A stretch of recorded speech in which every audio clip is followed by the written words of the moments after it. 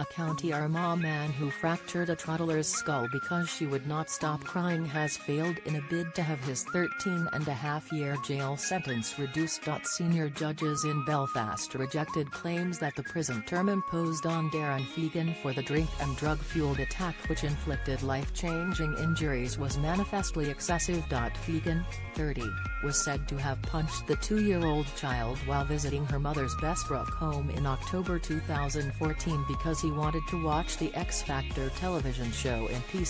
Dismissing his appeal against sentence, Lord Chief Justice Sir Declan Morgan said where significant force is applied to a young child with intent to cause that child grievous bodily harm, the increased likelihood of significant damage to the child renders the conduct itself highly culpable.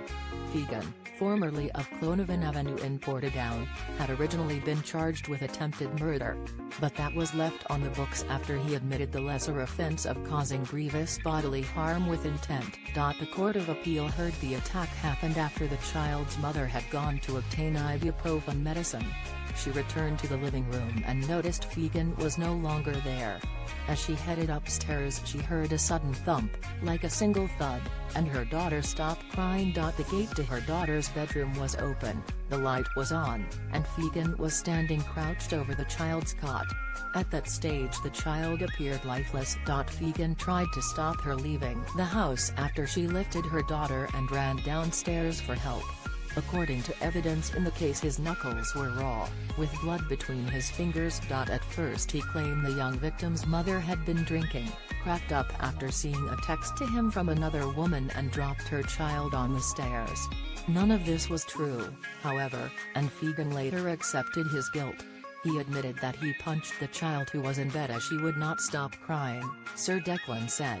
He demonstrated how he hit the victim and it is clear that he violently assaulted the child with extreme force. The toddler sustained horrific injuries, including a brain hemorrhage. She requires the use of equipment such as a wheelchair, has speech and visual impairments and is at risk of developing epilepsy. The court heard. Details of a previous attack by Fegan on a 20-month-old baby boy in 2012 were also disclosed. He punched that child to the side of the head after knocking his mother to the ground and stamping on her leg. Ruling on the challenge, Sir Declan stressed how Fegan tried to blame the young girl's mother for her injuries. In essence, this was an attempt by him to pervert the course of justice, the judge said. Describing the jail term imposed as stiff, he concluded, "We do not consider that the sentence was manifestly excessive and the appeal